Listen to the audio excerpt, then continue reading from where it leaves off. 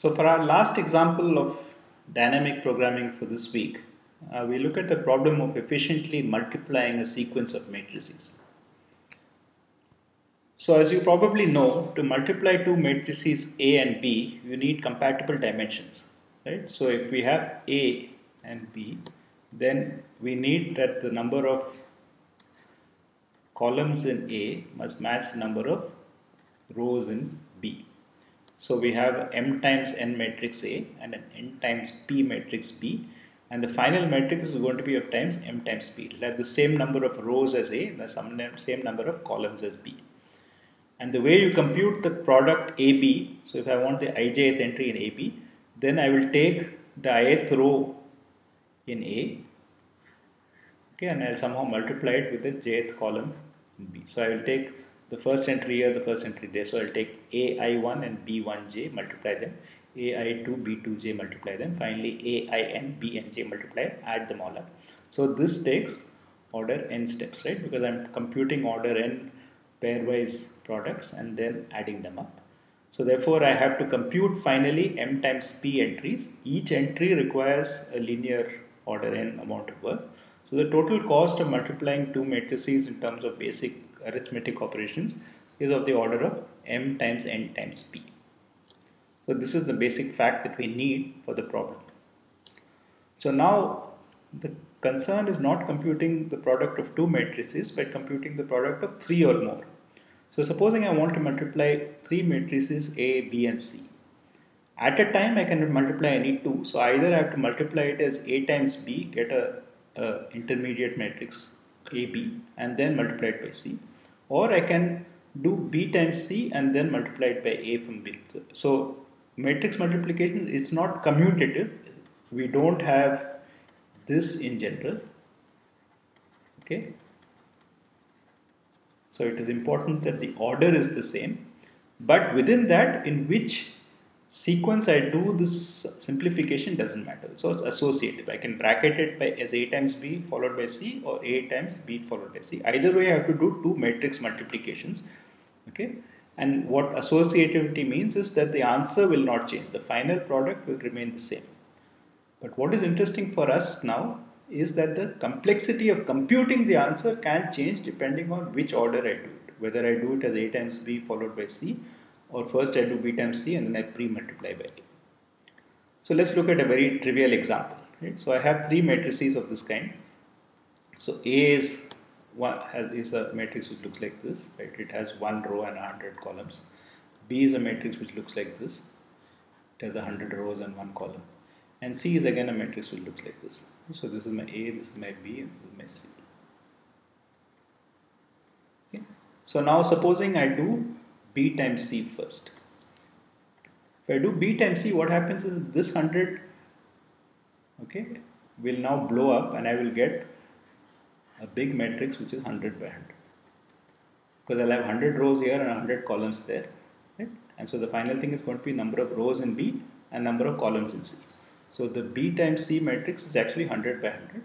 And how many steps does it take? It takes M into N into P, which is 100 into 1 into 100, which is 10,000 steps. Now I have A, which is 1 by 100, and B, which is 100 by 100. So I'm going to produce something which is again 1 by 100, but I'm going to take 1 into 100 into 100, right? Because M into N into P is another 10,000. So together, this particular sequence requires 20,000 steps. If I did it the other way, on the other hand, if I computed this product first, then I will collapse it to a simple 1 by 1 matrix, because number of rows here is 1, number of columns is there. Right? So AB is a 1 by 1 matrix and it takes only 100 steps to compute. And now again I have a 1 by 1 times a 100 by 1 matrix. So again it takes only 100. So this takes only 200 steps. So you can see that there can be a dramatic difference in the complexity depending on whether you bracket it as AB followed by C or A followed by BC. So in general, we'll have a sequence of n such matrices, right? So M1, M2 up to Mn, and their dimensions will be R1, C1, R2, C2 up to Rn, Cn, number of rows, number of columns. The dimensions will be given to us so that they can be multiplied. Remember that all we need, assuming the entries of course can be combined by sensible multiplication, addition operations, what we need to be able to multiply two matrices, the dimensions should match. So we are guaranteed that the column of each matrix, size number of columns is equal to the number of rows of the next matrix. So that product is well defined.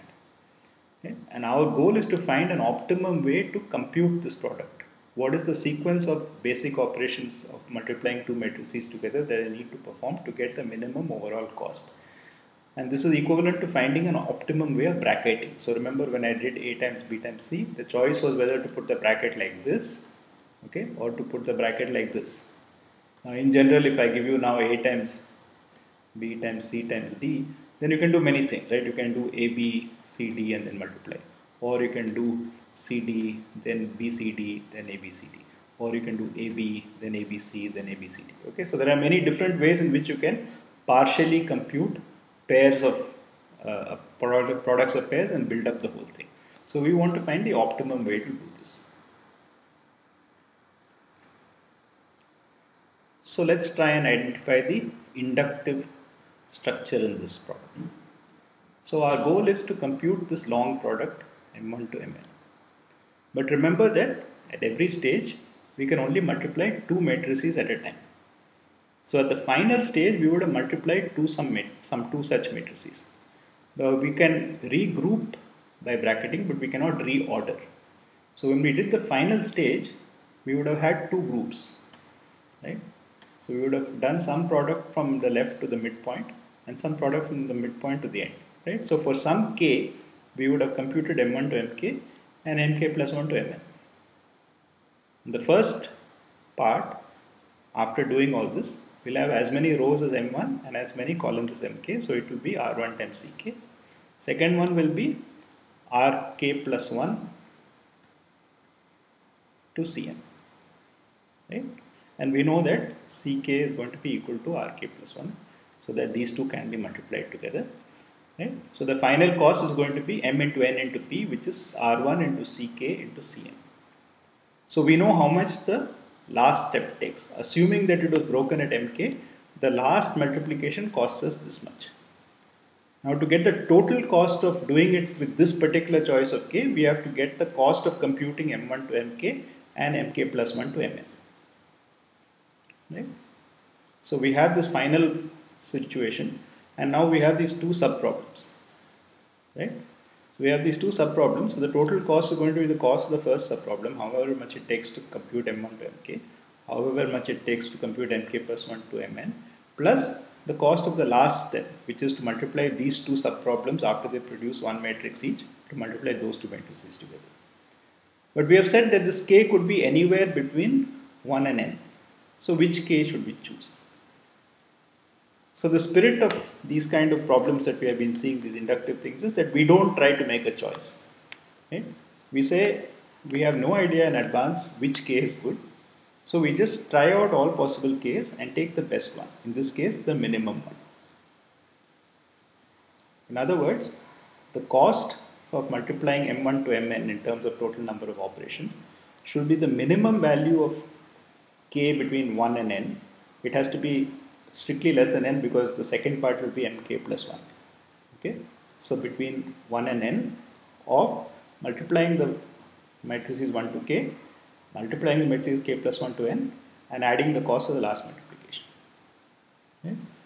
So now in turn, if I look at this for example and I break it up, it will break up at some intermediate point mj. Right? So I'll have some mj plus 1 to mk. Right? So I would get arbitrary segments from 1 to n as my subproblems. So a natural thing is to define the inductive structure on an arbitrary segment from mi to mj, where of course I is less than j. Okay? So we want the minimum value for any k in the middle, k between I and j, of going from mi to mk and then from mk plus 1 to mj, and the cost of the last multiplication, which is r1 into ck into cj. Okay? So as before, we will just use the index. So instead of writing cost of m1 cross m2 or whatever, we will write ij. Cost of ij is the cost of multiplying mi to mj, that whole sequence. So let's look at the final inductive form of the equation that we need to compute. So the base case is when we are looking at a sequence of length 1.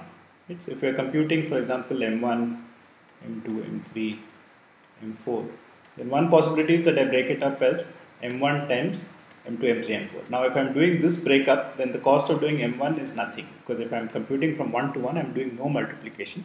So the cost of II is 0. And then otherwise, I use the recursive formulation we had before. We take the minimum value for k ranging from I but not strictly less than j of the cost to I to k, cost k plus 1 to j, and Ri times Ck times Cj. Okay? And of course, we will only compute this when I is less than or equal to j. We will never want to compute it when the index j is smaller than I.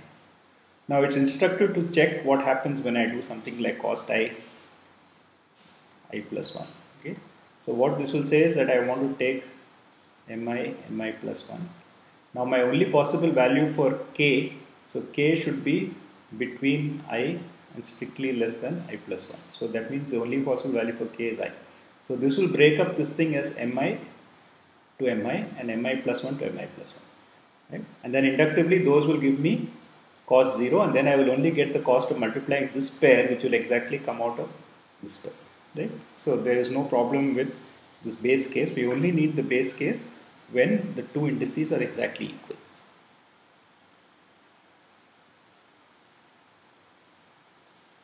So now, as before, we will have this matrix to fill up.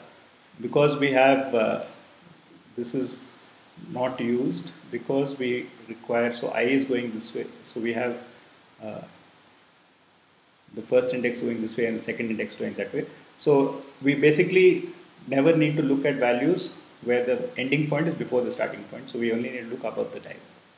Right? And now if we are trying to compute the position ij, then we will need cost ik, that is in this row we will need values between for smaller values than j, and we will need values of the form jk, kj rather, right, in this column. So we will need the values below and to the left with respect to the diagonal. Right? So one way of doing this is to fill up this way, so that wherever we fill up, we have the values below already, and we also have the values to the left. Okay? So we will fill up this matrix from bottom to top. You can also fill it up by diagonal, but it's very painful to program it. So it's better to do it in either row by row. So you could also start like this, right? You could also do it this way, so that wherever you start, you have the values below and to the left. Okay? So you start from the diagonal and work right or up. So either you start at the top left and work down the diagonal, and each column you do bottom to top, or you start in the bottom right and work up the diagonal, and each row you do left to right. Okay? So either of these will work. So here is a pseudo code for that. So we first initialize a diagonal to be 0. Okay? And now we do what we said before, is that we start all the columns. Okay? So this should actually be from column. So column 1 we don't have to do because that is the diagonal element. So we started column 2 onwards. Right? So 2 to n. Then for every row starting from the diagonal up to the top row, we now need to compute this minimum. So we initially assume that the value to be filled there is infinity. Now infinity could just be the product of all the dimensions plus 1, because you know that that's not going to, the cost is not going to exceed that. So you can choose a large value. And what you do is now you check for each value of k, you find that inductive thing. You look at r to k, k plus 1 to c, and then r times ck times cc. Okay? So you look up this particular value, which is the inductive thing, and then if it is smaller than the value you have seen so far, so this is basically computing that min over k.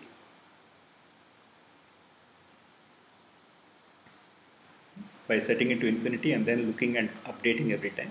So this is just a direct implementation of the recursive, of the inductive thing, and it's just enumerating the subproblems in a way which respects the dependency as we have seen before. So one interesting thing to note is that we are filling up an order n square table. Now when we looked at longest common subsequence or edit distance, we said that the complexity of the problem time wise was exactly the complexity of the size of the table. We had an m times n table. It takes m times n time to fill it up, because in those two problems we were filling up each entry looking at exactly 3 neighbors. So we had a constant lookup. Now here what happens is that when I'm above the diagonal at some distance, in order to fill this entry, I need to scan this row and this column. Right? So the amount of time it takes to fill one entry in my matrix could be linear. In the extreme case, when I'm very far from the diagonal, I could be spending order n time to fill that entry. Right? So each intermediate value of the matrix could require looking at n intermediate, each position could require looking at n intermediate values. So though the table is of size n square, the actual complexity of filling the table is of size n cube. Okay, so that's why this is an interesting problem, because it says that you cannot directly conclude the complexity of a dynamic programming algorithm from the size of the table that you are trying to update, because it also depends on the amount of effort you have to take to update each entry in the table.